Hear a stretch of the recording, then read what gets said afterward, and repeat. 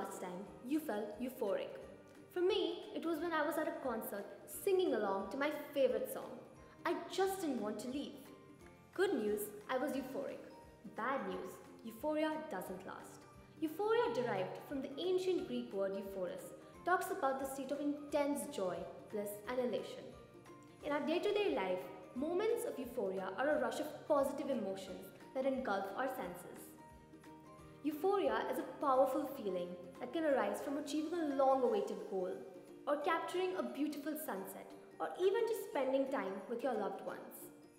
It's one of those moments that you want to capture and save in your memory for the rest of your lives and go back to when you're feeling low.